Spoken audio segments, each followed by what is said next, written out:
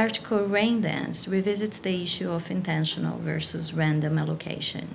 We are 4 co-authors organized in alphabetical order because we all contributed equally to this work.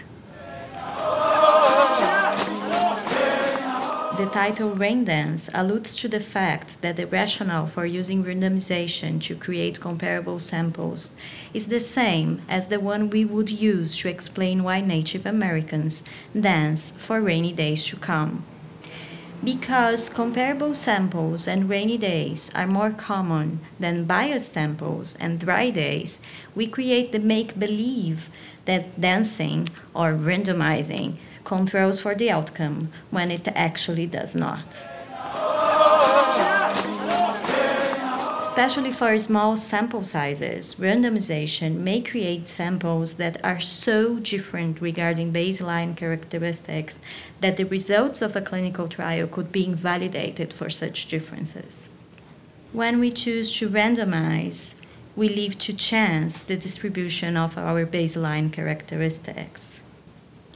We also create the paradox of posterior hypothesis testing. Once groups have been allocated randomly, researchers may test their comparability with tests created to test if difference occurred not at random. Some years ago, we had to create a method to allocate patients in 2 different interventional groups for a clinical trial. In that trial, one group received patients faster than the other. The researchers of that trial came up with 3 different prognostic factors they wanted to be balanced between groups. And they also required sex and age to be balanced between groups.